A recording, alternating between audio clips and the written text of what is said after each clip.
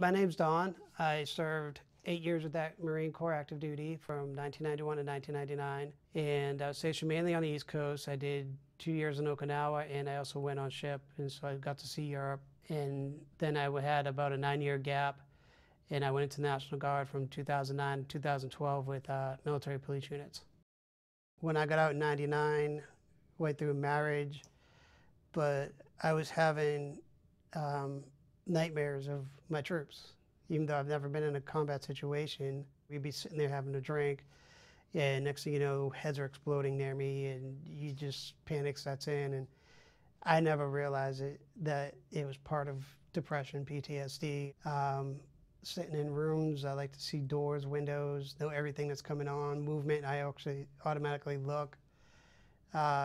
Driving, I'm always in my mirrors, looking around. I think it's a combination of the training I had and the stress and the environment, and not really having the adaptation, the transition coming out. There was no help when you got out. It was just, here you go, here's your DD-214, you're gone, get out, bye, see ya.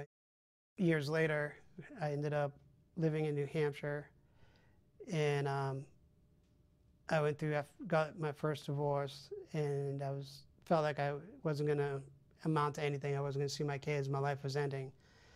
So I put a gun to my chest, and before I pulled the trigger, I thought about my boys, and I went and checked myself into a civilian hospital, counseling for about 8 months with them. I moved back down to Massachusetts in 2008 and started using the VA, and met up with a psychiatrist that was an Army veteran and a psychologist that's an Army veteran. So there was a rapport. They could see my side of it, where I was coming from. So I got a bond going. It's been a great time using the telemed, telemed, where I sit in front of a video screen. It's like Skyping, and the psychiatrist is in another VA, and we just sit there and go back and forth for an hour. And then I get to see face-to-face with the psychologist whenever I need it. You know, it's like we're at about every 2 months at this point now. Some of the things that I've gotten that work out for me during these conferences, whether it be the telemed or the face-to-face, is you self-reflect. You know, you can explain what's going on, how you feel, and they explain ways of coping with it. Like my psychologist told me, actually took me out in the hallway during one of the sessions and was like, why don't we do this? I'm going to walk down the hallway, and I'm going to be those voices in your head telling you, the stress voices, you know, what you're worrying about. And I'm just going to rattle stuff off, and I want you just to act like you're on a bus and you're driving the bus, and they keep coming up and talking to you, and you just tell them to sit back and go sit down. And it was just like, wow, something so simple to handle something so big. It was just weird how it just worked. My whole homelessness situation started with going through a divorce, and we were behind on rent, and we couldn't keep up with rent. I went to my veteran service officer in my town, and he directed me to a program in the VA.